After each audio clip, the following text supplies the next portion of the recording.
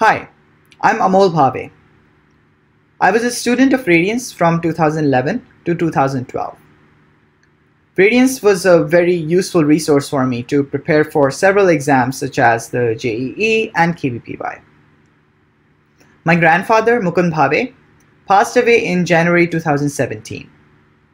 In his memory, we started a scholarship program for the top performer in JEE from Radiance. This is the third year of this program. I want to congratulate Arpit Tiwari for securing the top rank from Radiance and being the recipient of the award this year. Have a huge round of applause for him.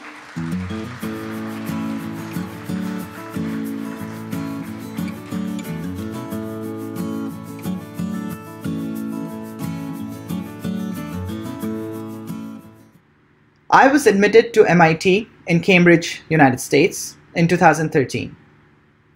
I graduated from MIT in 2017 with a Bachelor of Science in Electrical Engineering and Computer Science and Physics, and a Master of Engineering in Computer Science.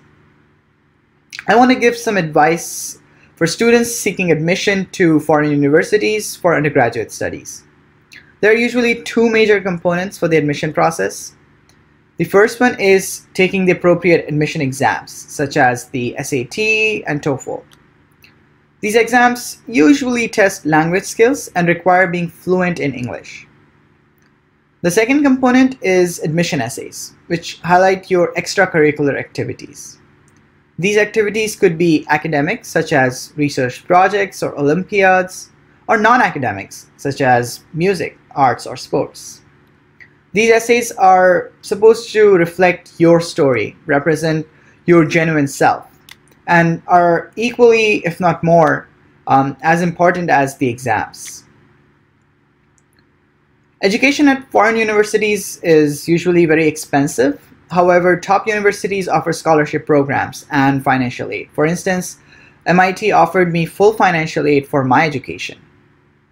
So if you're interested in applying for admissions and have any further questions, feel free to contact me.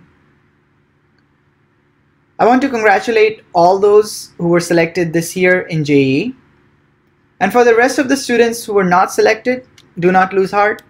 There are still several other opportunities open to you, some that may even turn out to be better than IITs.